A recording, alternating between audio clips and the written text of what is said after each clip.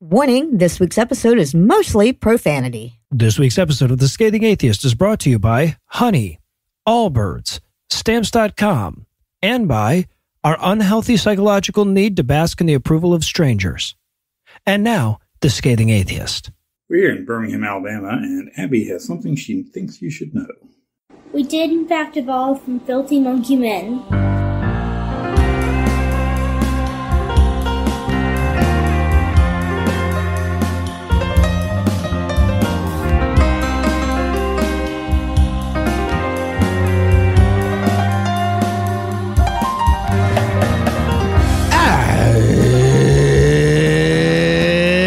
It's Thursday. It's January 5th.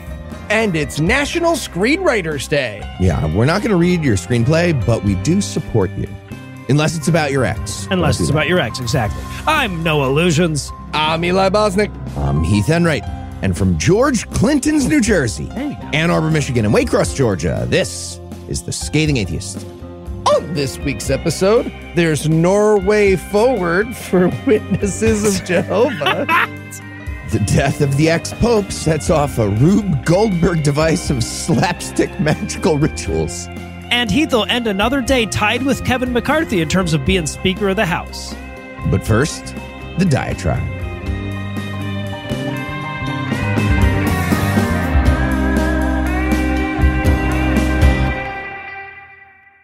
So the new Congress was seated on Tuesday, and it was, well, I'll go ahead and say it was more entertaining than usual. For those of you who don't follow American politics, basically the Republicans were never able to get their clown car out of the fucking driveway because they couldn't agree who was going to drive it. It got so bad that by Wednesday, Donald Trump issued a statement warning Republicans that this was making them look embarrassingly stupid. Donald Trump thinks they're too embarrassingly inept to be associated with. But even though the GOP's brick fucking incompetence has left them unable to be sworn in so far, there is a new Congress. And look, I know I talked about this a bit back on episode 508 when the midterms first wrapped up, but it bears repeating. Often, the degree to which Christians are overrepresented in Congress is almost as egregious as the degree to which non-believers are underrepresented. See, every 2 years, Pew Research releases a report on the religious makeup of the new Congress. And here's how they open up that report this year. Quote, as it begins its 118th session, the U.S. Congress remains largely untouched by two trends that have long marked religious life in the United States.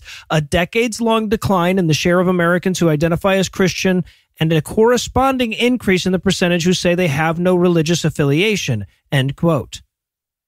And look, apologies for throwing a bunch of numbers at you here, but according to Pew, 63% of Americans identify as Christian. The number in Congress is 88. 29% of Americans identify as religiously unaffiliated. The number in Congress is 1. And that's not even percent. It's one fucking person.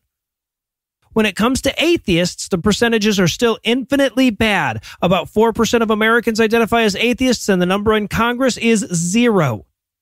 Still. Now, it's not all bad news. We do have a humanist officially now, which is nice. I mean, we already had him. He's Jared Huffman. He's the co-founder of the Congressional Free Thought Caucus, and he came out as non-theistic back in 2017. But the CQ roll call data actually lists him in his own category now as humanist, rather than sticking him in like the other category like they had until now. There are also 3 Unitarian Universalists, which is basically atheist light, and a couple of secular Jews, which is like is cultural atheist light, I guess. And of course, in the Senate, there's only one person who's officially religiously unaffiliated, and she fucking sucks. She's the fucking worst. I would trade her for a random Democratic Protestant in a fucking heartbeat. And even if atheists wanted to claim her, we couldn't. Because back in 2012, a spokesperson for Christian Cinema rejected us outright, saying, quote, Christian believes that the term non-theist, atheist, or non-believer are not befitting of her life's work or personal character. End quote. At the time, I was kind of pissed, but looking back on it now, she actually might have meant that as a compliment to us. But that's it. That's the state of non-believers in Congress. I mean, I guess the list of representatives opting for DK refused a slight uptick. There's 20 of them now, right? At least some of them are nuns that don't want to go on the record about it. But even if we counted all of them, along with Huffman and Sinema and Raskin and Susan Wild and all three of the UUs, you get to a whopping 27 people. 27 out of 535. That's about 5%. And that's the most generous possible interpretation, right, of how many non-believers we have to represent, again, the 29% of Americans in that category. And of course, every huge disparity between the population and their elected representatives matters, right? But of all the groups that could be overrepresented, you'd be hard-pressed to think of a worse one than Christians. So, okay, like maybe rich people, I guess. But after that, it's got to be Christians, right? Because honestly, of all the privileged groups in the country, none is more convinced, other than possibly rich people, that they deserve the privilege that they have than Christians, right? None is more likely to look at people outside of their group as less American or less deserving of rights. And I'm not saying that to diminish the very real issues in this country of, like, you know, institutionalized white supremacy and sexism, right? I'm saying that even when you use that incredibly unjust standard as your baseline, Christians exceed it. This matters, right? And it matters all the more when you consider the degree to which overt religiosity is woven into the very fabric of the congressional institution, right? They open sessions with prayers and invocations. They have a paid full-time chaplain. And in those instances where they're able to get their shit together long enough to elect a fucking speaker, most of them swear in on a fucking Bible. The point is that as long as the body itself is overwhelmingly Christian, they're not going to be overly inclined to reform these antiquated traditions. And keep in mind that it doesn't just matter on issues of church-state separation, right? There are plenty of very religious representatives that can still stand on the correct side of the Christian privilege argument, right? I say that as a donor to multiple Senate campaigns for Raphael Warnock. But religiosity also speaks to a person's epistemology. More and more, we live in a world that can't abide scientifically illiterate legislators. And part of scientific literacy is the ability to understand how knowledge works. Faith betrays a breakdown somewhere along the chain of reason, and that's worth worrying about all by its fucking self. Right? Now, some might push back against the characterization I just made by pointing out that, you know, like religiosity amongst politicians is often just performative, but that's not always the case. I seriously doubt that Pastor Raphael Warnock's religion is performative. And even when that is the case, you're not doing much to diffuse a problem when you're defending your elected representatives by pointing out that they might just be lying to you. And look, yes, as you look at the Republicans piss all over their own pant legs in their efforts to make even the simplest of decisions at the opening of this Congress, it'd be easy to conclude that the underrepresentation of atheists isn't the foremost problem facing this body. But if you start looking at the religious homogeneity of the exact people fucking things up the most, as well as the overwhelmingly religious nature of their campaigns, their messaging, and the justifications they have for their positions, you'd start to wonder if maybe it is. They're talking about your Jesus. We interrupt this broadcast to bring you a special news bulletin. Joining me for headlines tonight are the win and lose to my draw, Heath Enright and Eli Bosnick. Fellas, you ready to play this out? Like sentient Simon, I'm game. Like sentient Simon, I'm game. Okay. All right. Well, quick, before I have to name Icelandic volcanoes to end this shit or whatever, we're going to pause for a word from this week's first sponsor, Honey. Boonin. Today's episode is sponsored by Honey, the easy way to save when shopping on your iPhone or computer. And that's another win. Another win. Wow, you are on a roll, dude. On a roll, exactly. Thank you. Hey, guys, what's all the celebration? Oh, hey, Noah. Eli's just winning at Honey. What's Honey?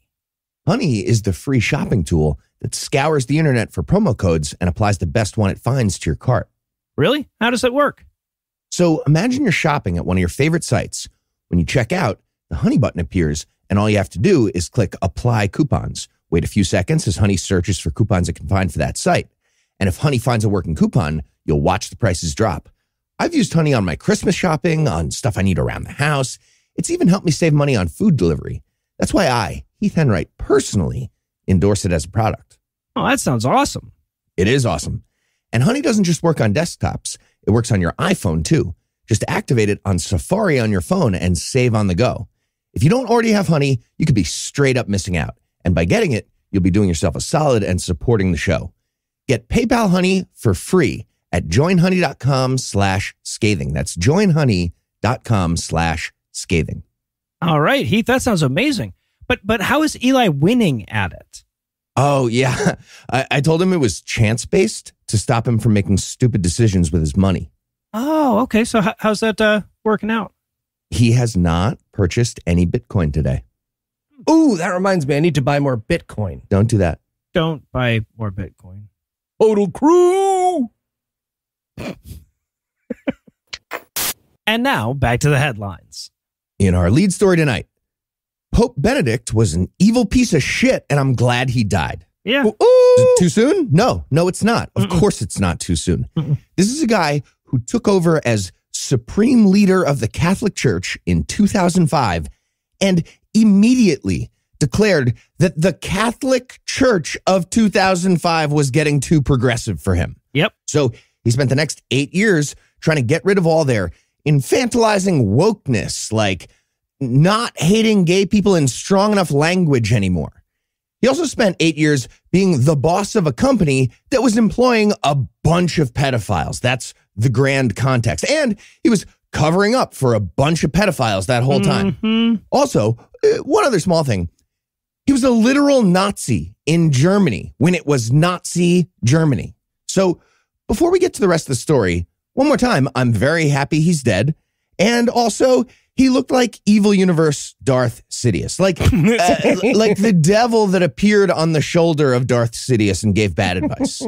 Right. Yeah, no, fucking Pope Benedict abdicated almost immediately after we started this podcast, as if the Catholic Church was saying, well, let's not make it that easy on him. I mean, I also have to point out that every news article I read felt the need to point out that he was only in the Nazi youth because he was a kid in Germany. Oh, yeah, you fixed it. Cool. Right, but all of them ignore the fact that A, there's no sign that he wasn't an enthusiastic participant in the Nazi youth, and B, the Catholic Church still could have chosen any of the several 100 million Catholics who were never Nazis to be their representative. Few choices there. So again, definitely celebrating his death, but I'm not bringing it up just for that. I also want to talk about the absurd magical nonsense that happens when a pope dies. They actually have 2 entire dedicated books about that process. There's a 30-page constitution that governs the topic issued by John Paul II in 1996. And there's also a 400-page rule book that's just about the rituals and protocols for the funeral itself. Jesus. But both of those books are meant for the death of a reigning pope.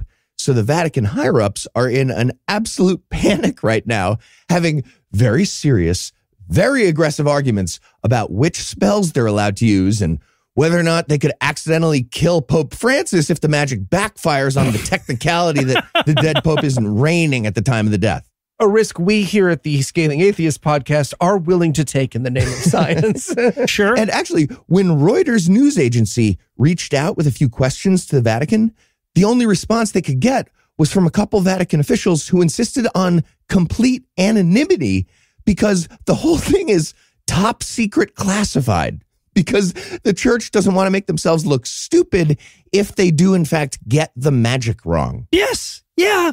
And behind the scenes, they're just running around with fucking hats on hats. There's rainbow smoke billowing out of the Sistine Chapel's chimney. There's fucking pandemonium down there. It is. Okay, but I feel like if the history of your organization includes digging up a guy's corpse and putting it on trial, you can get a little loosey-goosey, right? Perhaps. You've already lost that game. Well, but that's the thing. That's what happens when they don't have the 400-page rule book, Eli, governing their actions. Yeah. Yeah, fool me once. There are rules. So here's a few of those rules when the reigning pope dies. There's a guy called the Camerlengo who goes to the deathbed and he does a big security sweep at the Pope's apartment. He cuts the telephone lines. What? He locks up that entire papal apartment and he seals it off with festive red ribbons, kind of like police tape, but way more silly and magical. He also physically destroys all the dyes and ink and seals that the Pope was using to authenticate his official apostolic letters. What?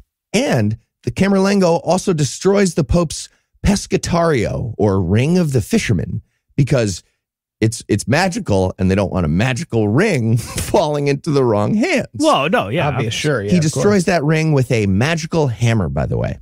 Oh, fuck you, Vatican. You have a fucking volcano 2 hours down the goddamn road. You got a magic ring to destroy, and you went with a hammer.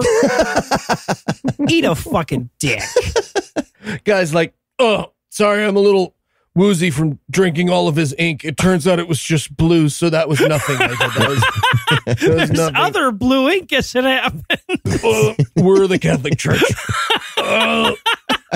This is part of it. And that brings us to my favorite part.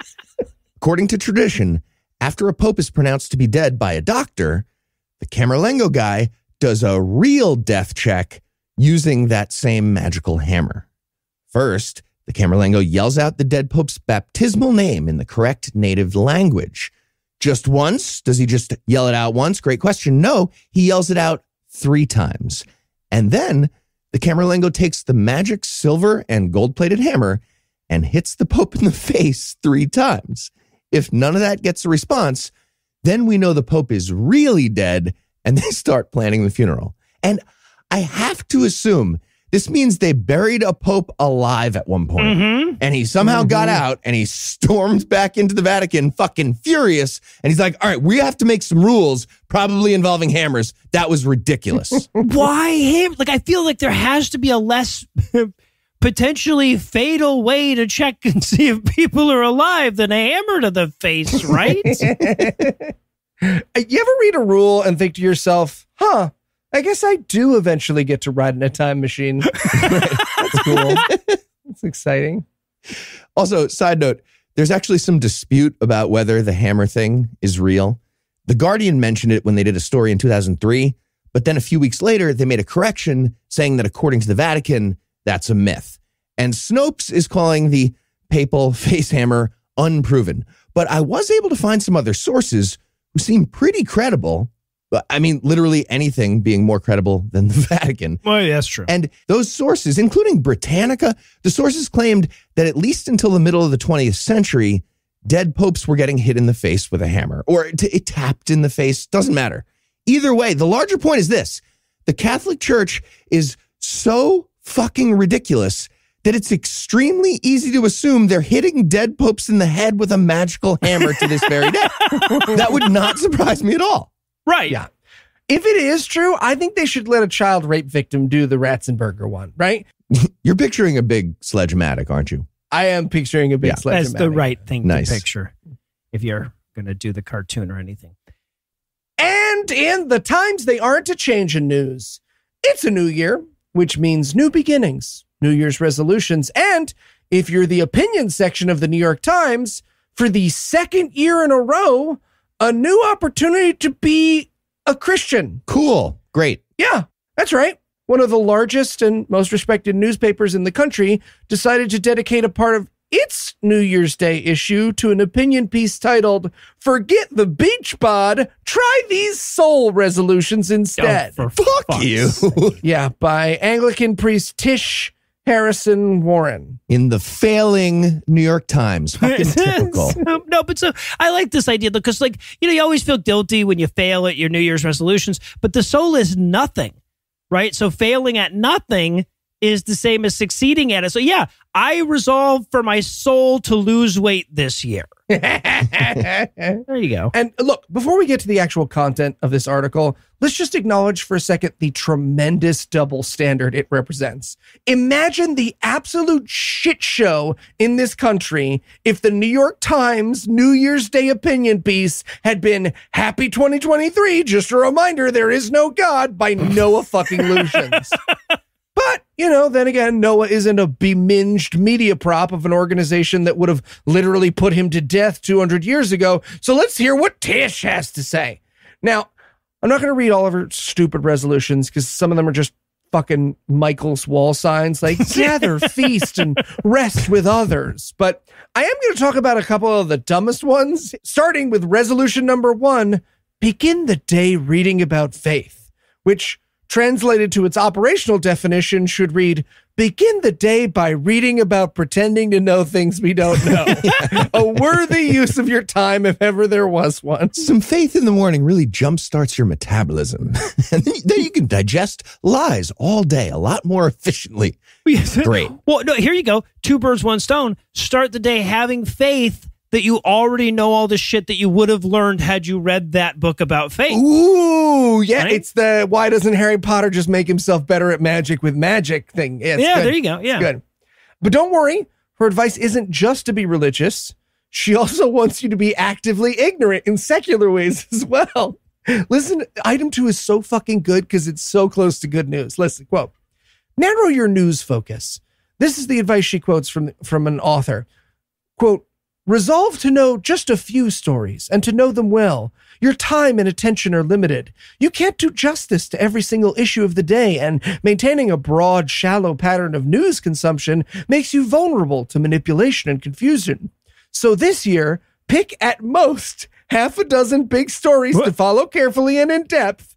Read books, not just the latest headlines, learn key names in legislation, find trustworthy journalists to keep you up to date, then remember your finitude and ignore everything else. End quote. Yeah. So yeah, as much as I endorse to pick a few news items and try to gain some expertise on them throughout the year, closing with and ignore everything else literally turns the advice into no fewer things now. Yes. Although she's kind of saying, don't read this that I'm writing now and That's actually true, look yeah, into the that's real it. news that Yep. matters.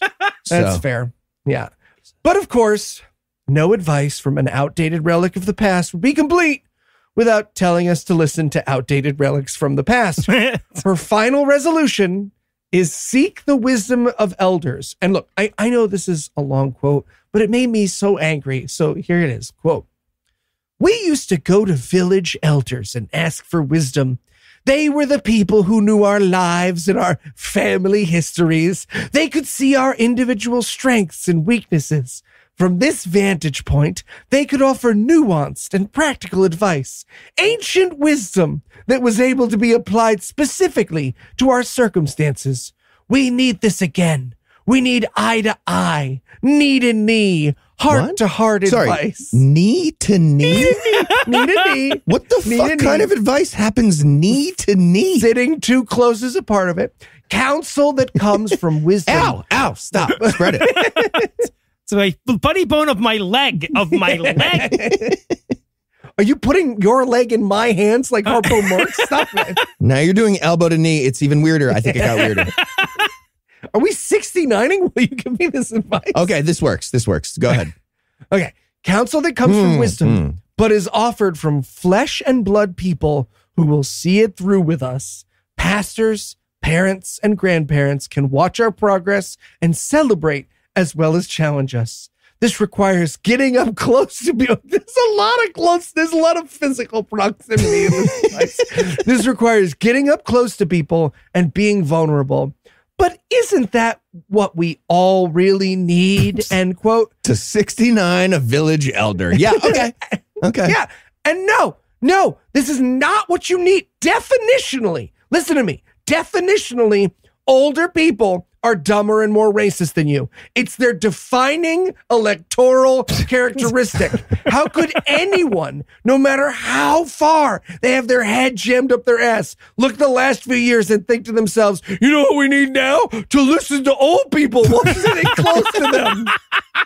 Certainly not with knee-to-knee contact or whatever else built up there. No, so look, okay, so back in the halcyon days of fucking this lady's imagination or whatever, the world didn't change a whole hell of a lot from one lifetime to the next, right? Like, you plowed your fucking fields the same way your great-great-granddaddy did. So, like, maybe once upon a time there was something to this shit, but there's something about asking life advice from a person who just pasted that status about Facebook making your photos go public at midnight on Tuesday again that just screams, why would I listen to this motherfucker? No. I have some questions about the internet. You're using T9 word. Okay. Yeah. Okay.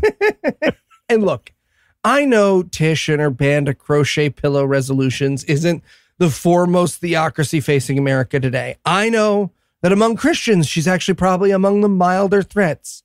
But even stupid advice aside, this article is a startling reminder of just how terrifyingly far we have to go for religious equality in this country, even in a newspaper as supposedly liberal as the New York goddamn Times. All right, well, I'll tell you what, it sounds like I've got a counter op-ed to write, so we're going to take a quick break from a word from our second sponsor this week, Allbirds. Stupid bark. Ow. Feet. Hey, Eli, what are those? Oh, these are my tree bark shoes. They look uncomfortable. Yeah, they are. But, traditional shoes can just be so bad for the environment. Sure. Well, why don't you just try the Wool Runners from Allbirds? Oh, what are the Wool Runners from Allbirds? Oh, hello, Heath. Did you hear we were doing the Wool Runners instead of a different shoe? Yeah, I did. So I'm in the ad now. What's the bit? What are we doing? Oh, Eli made shoes out of bark. Got it. Cool. Okay, see what you're doing. Wool Runners are built using premium natural materials with a low environmental impact. They've got ZQ certified superfine merino wool that's temperature regulating, moisture wicking, and itch free. They include sugarcane based sweet foam midsoles that contour to your feet and put a little bounce in your step. And they're made with castor bean insoles that are cushiony and naturally odor reducing. Wow. I mean, it kind of sounds like a vegan dish that Eli's trying to make us eat, but it also sounds good for the planet. It sure is. This year, take a big step forward for Mother Nature with the Allbirds Wool Runner. Discover your perfect pair at allbirds.com today. That's ALLBIRDS.com. Did someone say Mother Nature? Seriously? No, I'm just messing with you. We don't joke about supernatural visitations. Oh, Heath, buddy. You help me get the bark off my feet? No. And we're back. Next up in headlines in caps lock news. Christian hate preacher Greg Locke took time off of asking people to be very, very quiet while he hunted witches last week to offer possibly the dumbest take yet on the Andrew Tate Greta Thunberg kerfuffle. That's hard to do. Right? Yeah, I was going to say. Yeah, keep in mind, this story starts with a grown man hate bragging to a teenager about how hard he's going to fuck her in the environment. So the opening bid on Stupid Takes was quite high, but Locke managed to raise it anyway with a tweet in the aftermath that claimed that the reason Tate was arrested was for arguing with Greta Thunberg. Okay, obviously not how anything works, but honestly, I'd be fine with that. Like if we start arresting every grown man who starts a Twitter fight with a teenager about his anti-ecology stance, that's a pretty good system. Yeah. That's a pretty good rule of thumb. I'm sure they did some other crime too, so you're good. Plus, we know that those people are already okay with the suffering of a group of people they find less important if it fits their political agenda. So we're all on the same page, honestly. No, you're right. Oh, no, you're allowed to do that. Good for the goose. So yeah, obviously you already know the basics of the story. And if you want our full thoughts on it, we talk about it in detail on this week's Skeptocrat. Suffice to say, men's rights douchebag loses a Twitter fight with Greta Thunberg, and then in an unrelated event gets arrested for human trafficking by Romanian police.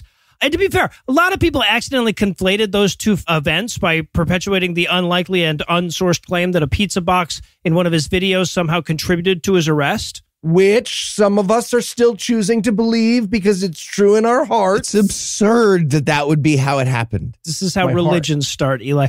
But that was some amateur level getting it wrong, though. Right? So Greg Locke stepped in to show people how it was fucking done. His response to the news of Tate's arrest was to tweet, quote, "So I guess we've reached the point where if you publicly disagree with the left's favorite paid actor brat at Greta Thunberg, you get arrested. Wow, climate change stupidity has reached peak insanity," end quote. Pizza is illegal now. That's what you're telling me. It's illegal to have pizza. I'm very serious and not wildly pandering to a base whose minds can only be described as racism soup.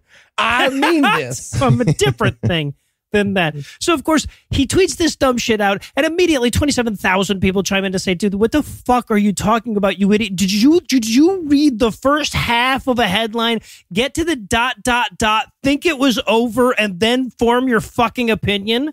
I say that's generous about that. Yeah. So, but despite being instantly fact-checked on his misinformation, Locke spent the rest of the afternoon equivocating, digging in, and otherwise refusing to admit that he was damn near wronger than it is possible to be before eventually, begrudgingly, admitting that Tate was arrested for human trafficking. And keep in mind, human trafficking is sort of exactly the boogeyman that right-wing conspiracy assholes are performatively upset about most often. Right? Well, I mean, behind like drag queens and trans women pissing, but it's like it's a top three of their things. So it was super duper easy for his detractors to toss up example after example of him talking about how evil it is to try to cover up or obfuscate in cases of human trafficking. Hey, Greg, are you defending a human trafficker right now? I'm 47 years old. I don't understand the question. And look, I just got to say 47. Sorry. Whenever we talk about a story like this, someone always writes us to say like, oh, this is the attention he wants. And no, he does not. Nope. Look, I agree with the concerned people that know that Craig Locke wants attention. And I agree that he says stupid shit for attention. But he definitely doesn't want this attention, y'all. He's just too stupid to connect the cause and effect. Right, yeah. He's not having a good time with this, I promise. He's not a because guy either. No. Yeah. Right, no, that's true. So, look, to be clear, it is still legal to troll teenage girls about the size of your emissions on Twitter, unfortunately. Hell, on Elon Musk's Twitter, it's downright encouraged. Also, Greta Thunberg is not a fucking paid actor. And if she was, she would not be the left's favorite paid actor, right? That's still Lucy Lawless until somebody comes up with a better nickname for Kevin Sorbo than Peanut, right? And finally tonight, we have a follow-up on the story from last month about Kirk Cameron being a liar. Turns out he lied more. Extra now. He's a bigger liar is the follow-up. In case anyone missed it, Kirk Cameron recently published a children's book based on his evangelical Christian worldview. So a hate crime in the form of a children's book. Right. But then a hate crime happened to him too. He wanted to do a national tour of book readings at public libraries. So he got in touch with about 50 libraries and they told him he could rent some space. Sorry, that was the other hate crime. The one against him. I was done. Yeah. Really? That's the one against him. Yeah. You got to listen closely or you can easily miss the nothing. According to Cameron, it was anti-Christian persecution when the libraries offered to rent him space instead of doing the whole thing for free and also sponsoring the event and publicizing the event and giving him free staffing for the event. Huh. Well, he finally decided to pay for a venue himself. And last week he did a book reading. And then he immediately told a giant string of just so many easily checkable, useless lies about the event when it was over. It was like he hired George Santos for PR.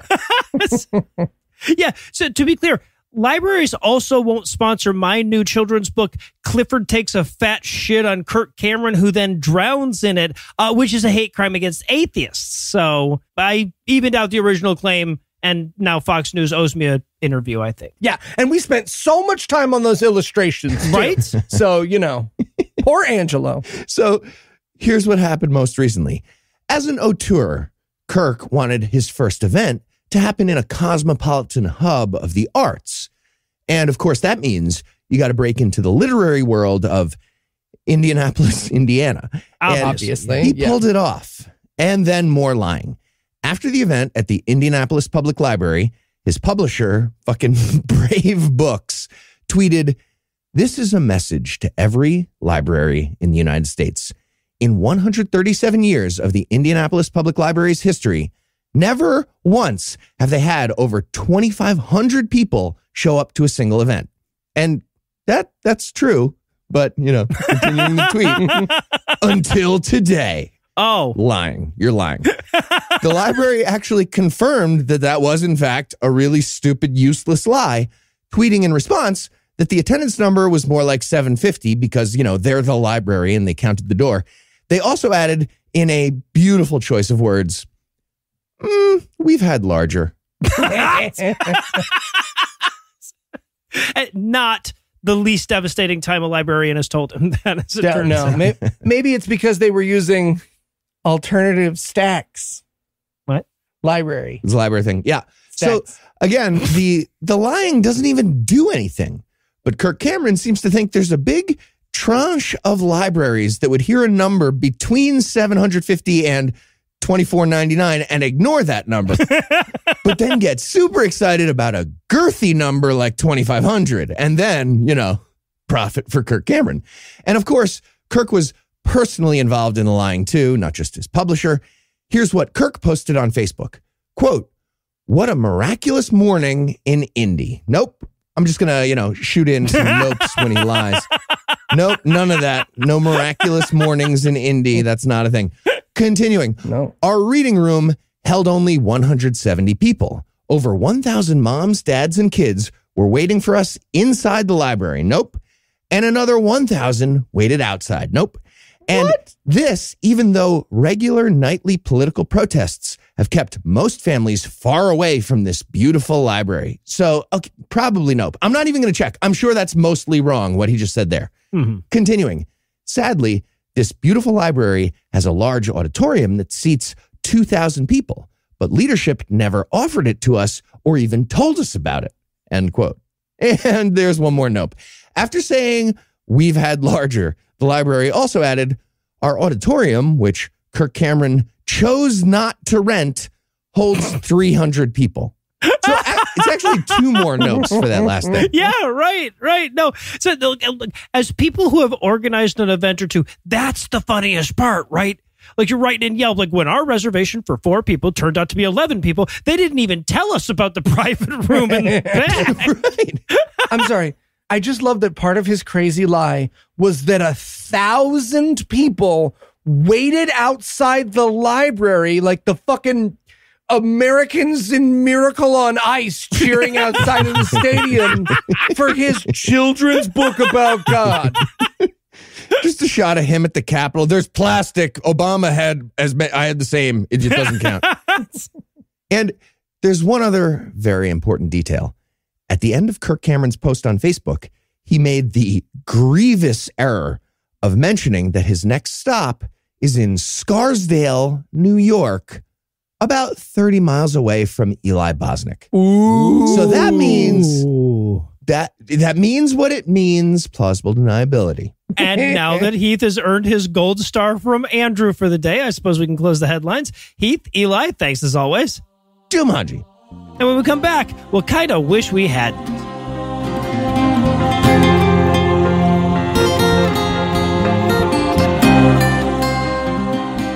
Welcome to local shipping store where everything is covered in boxes. How can I help you? Yeah, sorry, I was standing in your store for like the last 45 minutes while you read an old lady literally all the zip codes just now.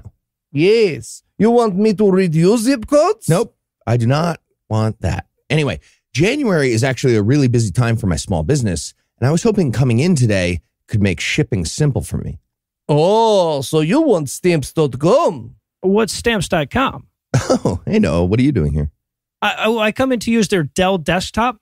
It's 22 years old and it costs $8 a minute, but it's the only way I can book on Southwest. Yeah, got it. That tracks. Stamps.com teamed up with the post office to get you huge mailing and shipping discounts, up to 86% off. It's a new year no-brainer for your small business. Print your own postage right from your home or office within minutes of signing up. And never stress about finding the fastest and cheapest shipping options. Stamps.com does it all for you automatically. Use Stamps.com to print postage wherever you do business. All you need is a computer and printer. They even send you a free scale, so you'll have everything you need to get started. If you need a package pickup, you can easily schedule it through Stamps.com dashboard. And if you sell products online, Stamps.com seamlessly connects with every major marketplace and shopping cart. All right. Any chance I can connect you to the market on my website? I know a guy from the dark web. Start the year by saving serious money on mailing and shipping. Get started with Stamps.com today. Sign up with promo code SCATHING for a special offer that includes a 4-week trial plus free postage and a free digital scale. No long-term commitments or contracts. Just go to Stamps.com, click on the microphone at the top of the page, and enter code SCATHING. Okay, well, I'm going to go. Noah, see you at home. Noah? Quiet, man. I'm playing free ski. Well, I always get eaten by the bear. You can actually press F to go fast, and then you can escape the bear. No way! Yeah, totally.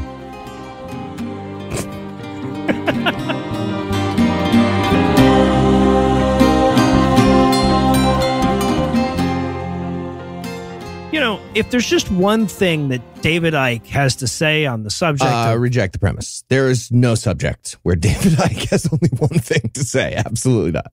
Correct, exactly. This is why we're here to present even more walls of punishing and meaningless text in this month's installment of Everything You Need to Know. I'm mad at Heath for interrupting the intro to the C segment. They don't even know who we are, Heath. They don't even know who we are yet. What? See, This is Eli. He's the wacky one. Thank you. okay, that's all right. Now everybody is Heart and Soul, the up to speed. podcast. Would you like to specifically name some things you've written? So this week we knocked out chapter 12 of David Icke's conspiracy-laden Everything You Need to Know. It's called Before Your Very Eyes, and this chapter starts with a huge fucking promise. Icke assures us that in the span of the next few chapters, he's going to, quote, weave together where all that I have exposed and highlighted so far has been leading and how it's planned to conclude, end quote. Which, that's the same promise twice, leading and concluding. but it's still a huge fucking promise. He's presented a lot of dots, and now it's time to start connecting them. And I'm stuck in the yarn. I'm trying to connect. Tell everybody it was the Jews with the yarn. Yeah. I mean, to be fair, the only unifying theme of this book so far is people make fun of me a lot. So I'm excited to see what he has to offer. No, we needed this. So he starts with a pretty thorough explanation of what connected means. Damn. Conceptually. It says quite a bit when you go, and now I'll connect all my ideas together. But first, let me caveat what I mean by connect and ideas and together. Yeah. Yes. And then from there, we get the platonic David Icke sentence. He says, this will involve a vastly different explanation of world events to that which is spun daily by mainstream everything. I'm opposed to mainstream everything. Enjoy the next chapter of my book. I'm David Icke. So then in yet another Heath trying to rap level failure to appeal to popular culture, he christens his next subchapter Hunger Games Society.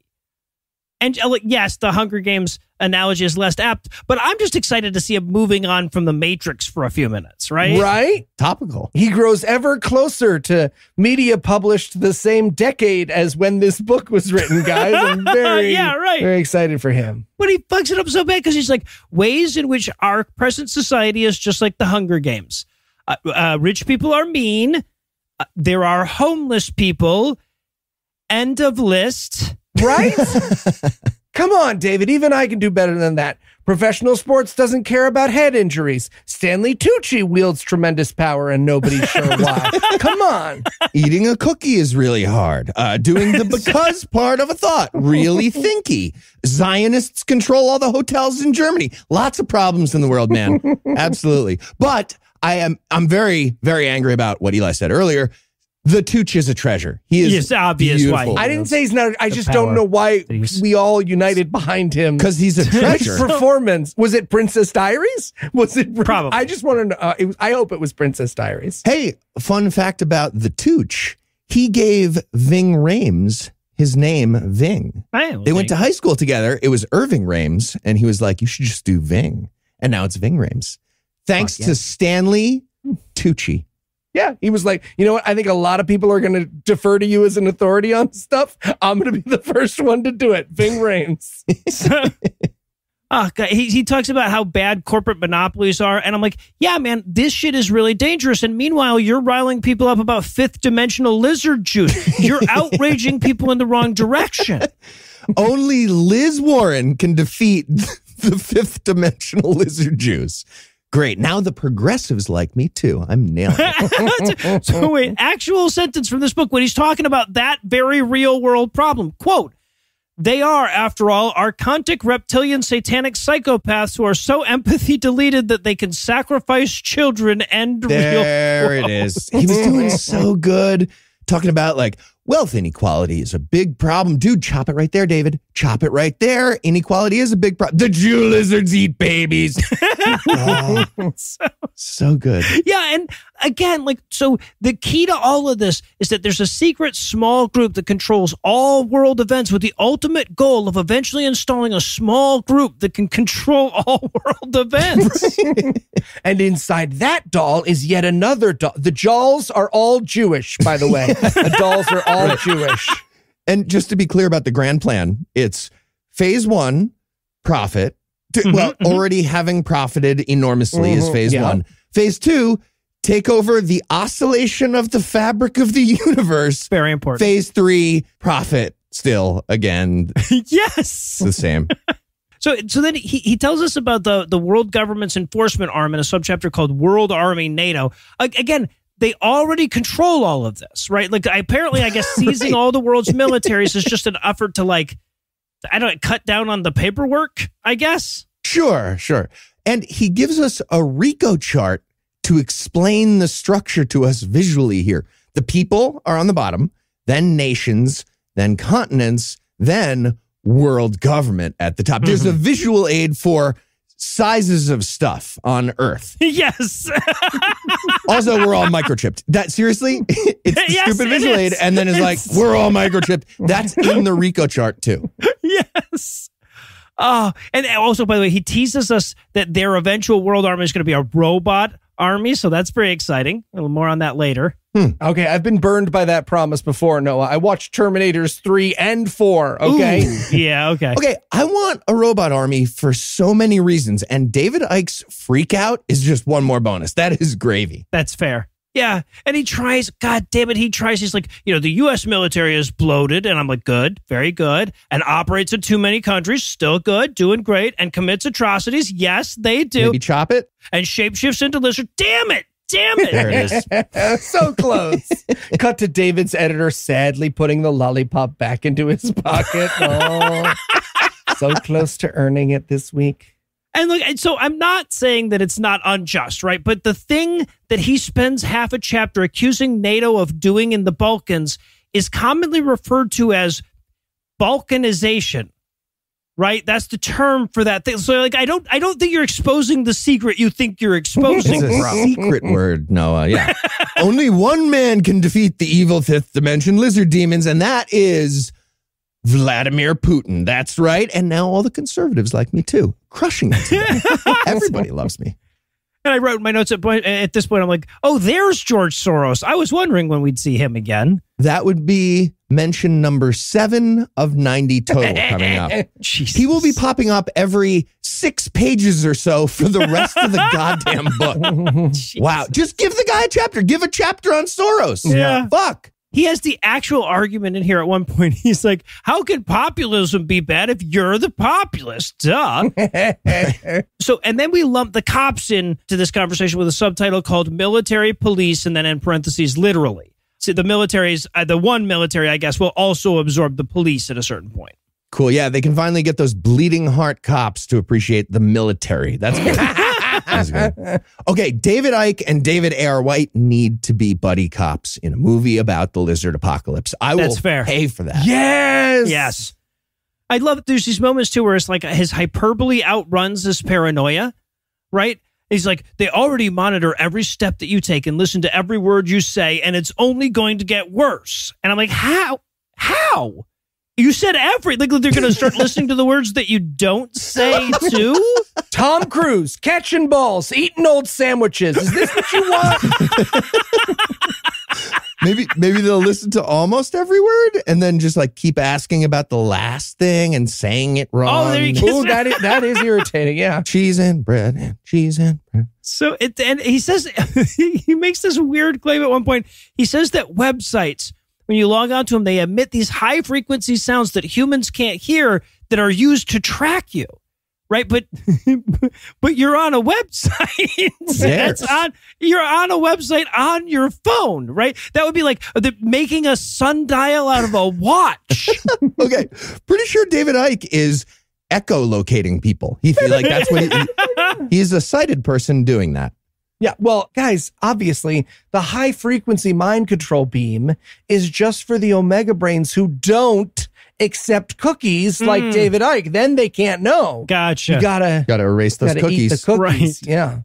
And then he explains that both political parties are the same in a subchapter called Political Choice, in quotes, the sick joke. So now, look, we've had some fun in this book with the tee-hee, your dumb point is also David Icke's dumb point. So lest this be dismissed as more of the same. I want to be super clear that David Icke is making the exact same argument with the exact same supporting points and more or less for the exact same purpose as the people on the left talking about horseshoe theory or about how both sides are the same. Yeah. And before anyone calls that a fallacy, it's only an ad hominem if it's wrong because you agree with David Icke. It's wrong and you agree with David Icke. No, this isn't a statement of how wrong you are. It's about how embarrassed you should be to be that wrong. Yeah. Also worth noting, you agree with David Icke. Like that is a thing. Right. Yeah. So this argument is so dumb, though. It boils down to, like, because the two parties don't disagree on everything, they're functionally the same, right? I just imagine that world where they're like, oh, damn it, guys, the Republicans just called A equaling F over M. This is going to be tough for us. Also, they can't pick a Speaker of the House because like 30 Republican Congress people think acceleration is a Ponzi scheme. I'm just saying, the parties are a bit different. Speaking of which. Yeah, right. No, he basically closes the subchapter by saying, for example, the Fed is a Ponzi scheme. And nobody's trying to get rid of that. Oh, God. He's like, even the smallest of political parties aren't calling for the weird shit ideas that I have. And I'm like, yeah, it must be because they're too good, Davey. A guy wore a boot on his head and a guy got naked in the last Libertarian primary debate. And David Icke is sitting there in the audience like, fucking snobs. Actual quote, immediately after I wrote that bit, right? He says, quote, I asked a UK Green Party candidate about their policy on banks creating money out of nothing, and she had no idea what I was talking about. All national currency is fiat money. Stop saying fiat money like that's a useful term that you're making an argument with. No, it's not. Until we find the fucking money fairies, that will remain true. Yes. What do you mean it's Latin? What about places that aren't Spain? No, you sound stupid. But then he assures us that Trump also sucks in imaginary reality in a subchapter called President Drumpf of Zion. So to be clear, the suggestion of this subchapter's title and the subchapter itself is that Trump's biggest problem is how Jewish adjacent he is. I mean, look. Interesting. Davey knows his audience. I'll give him that. Yeah. Yeah. He's like, just look at how Jewish all the Fed chairs are. Jerome Powell is Catholic. Yeah. What are you talking about? The lizards must be furious about that, by the way. And also, they're not that powerful, clearly. Yep. Also, look, his counter argument to the charge that this might be an anti-Semitic point to make is, come on, if that many of the Fed chairs had been black, you'd all have questions. That's literally what he said. Come on. You ever see an elevator and it opens up and it's all black guys and you think to yourself, whoa, what's going on here? It's like that. I'm helping. I'm David Icke. We're all on the same page here. Jerome Powell gets on the elevator and you're like, nice. Everyone's nice. Everybody's nice. Tied. And of course, then he brings up Steve Mnuchin, and I'm like, okay, well, he's a shape-shifting lizard bent on world domination. But that's just a coincidence. Okay, you got to have a few obvious ones, or it's weird. That's a dead giveaway. Right, yeah, You got to have a couple Mnuchins, right? Oh, and he discusses Trump's trip to Saudi Arabia, where he visited that like satanic demon orb thing. The ball thing? Oh, the orb. To be honest, like that seemed like Ike bait to me when they did it, right? God. You guys remember the gentle, carefree days of the orb? It was all going to be so much fun for us. Yeah, here. right. Are we all doing the magic ball? Am I doing it right? Is it working? Did we do the magic with the magic ball? Is that magicking? Big smile, right? Everyone's doing big smile while we touch the giant glowing orb. Oh, God. Now, and of course, it takes him a while, but he can't resist bringing up Jared Kushner forever, right? He's like, this is so weird how the media so rarely talks about how Jewish Jared Kushner is. Wow. I've got some good news for you, David. You fixed that edit on at least one TV news channel by yourself, well, but you did that. Yeah. And Jesus Christ, George Soros comes up in all but like 2 of the subchapters in this one. Like Heath put his count in later, but I wrote at this point, I'm like, this frequency would be a bit much if this was a George Soros biography. He even has, like, he's listing people and he's got a little parentheses beside some of the names that says Zionist, which I guarantee you is what his editor made him replace Jew with. I mean, the lollipop was already in the editor's pocket. I get why right. Yeah, it can't be all carrot. Like Eli does that as a bit. He'll be like, Jewish. I was just going to say, this is I a don't real love thing that David Icke is doing. He's like Jewish. I was going to say, I don't love that me and David Icke have the same bit in our written material. This is making me question things. Or David Icke is the heart and soul of our podcast. Have we considered that? Oh, that's entirely possible. He wrote this entire book that we're talking about. Did David a lot Icke of the wrote ads. You know, this is the danger of me not introducing you at the beginning. They think you're David Icke right now. That's right, yeah. And he explains that the French are all a bunch of Jews, too. Right? Yes, the famously Jewish and Jew-loving French. Yes, exactly. And then he digs into a little deeper into the question of how the Jews do it in a subchapter titled Moderate Extremists. He's like, you know, every world leader is the same. If you don't bother to understand the nuances of their policies and their nation's histories, I'm like, no, that's true. They all sit at desks and they all write with pens, Noah. It's the same old, same old. Exactly. Again, it's because no world leader agrees with the crazy shit that David Icke believes, so they're all indistinguishable puppets of the Illuminati in his mind. Every single one of them. Everyone near me on a train. Everyone I start talking to at the urinal. It's crazy. Every manager of Wendy's, they're all the same. And they're like, go away. You can't be here. Stop talking to me. So, you ever talk to an old person and they're like, yeah, I don't pay a lot of attention to politics. The names change, but the game is the same. And then you do the math and you're like, hey, man, you know the civil rights movement happened, right? And he's like, oh, never mind. Yeah. Make my Facebook pictures public on Tuesday night. Put your knee against my knee. And how do the Illuminati control the politicians once they've installed them?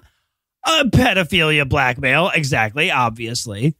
Do you think it's ever awkward for the Illuminati when they find a politician who doesn't want to fuck a kid? Right. Like, I'm sure it's rare, but how do you put that genie back in the bottle, right? It's amazing how he lands on that every goddamn time. It's like David Icke's been holding a puzzle piece in his hand for the last, 30 years that says murder, rape, eating kids, and he's just trying to jam it somewhere, anywhere he goes. It never quite fits, but he tries every time. Where did you get that? Who handed that to you? All right, well, I'll tell you what. It's hard to close the segment about David Icke on an upbeat, but here's one that should at least lift our spirits. We're now 2/3 of the way through this book's chapters and 16/25 of the way through its pages, huh? Ooh, huh? Why'd you tell us about the pages? About the chapters. And we'll inch ever closer to the conclusion on the next installment of Everything You Need to Know. I'm Eli.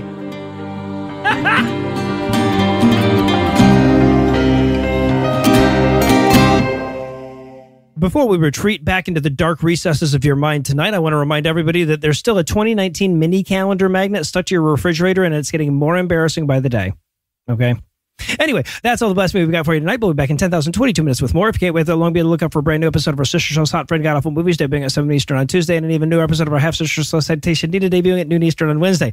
Obviously, I can't cue the music until I thank Heath Enright for never giving me up, Eli Busnick for never letting me down, and Lucinda Illusions for never running around and hurting me. Yes, I know, I've used that one before, but Rick rolls work best when you nail somebody with the same setup twice.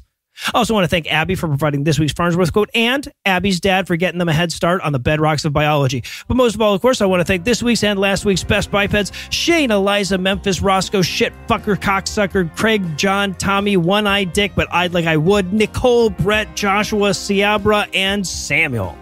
Shane, Eliza, Roscoe, and Shitfucker, who are so hot 2022, requested an extra day just to hang out with them a little longer. Craig, John, Tommy, and Nick, whose cocks are so long the heads celebrated the New Year's before the balls. And Nicole, Brett, Joshua, Sierra, and Samuel, whose IQs are what the year number has been trying to catch up to this whole time.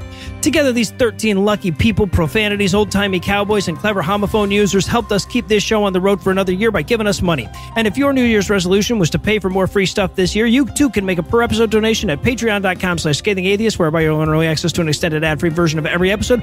Or you can make a one-time donation by clicking on the donate button on the right side of the homepage at scathingatheist.com. And if you'd like to help, as spending money is little more than a happy memory in this economy, you can also help a ton by leaving a 5-star review, telling a friend about the show, and following us on social media. Legal services for this podcast are provided by the law offices of P. Andrew Torres. Tim Robertson handles our social media, and our audio engineer is Morgan Clark, who also the music visuals in this episode, which was used with permission. If you have questions, comments, or death threats, find out the contact info on the contact page at scathingatheist.com.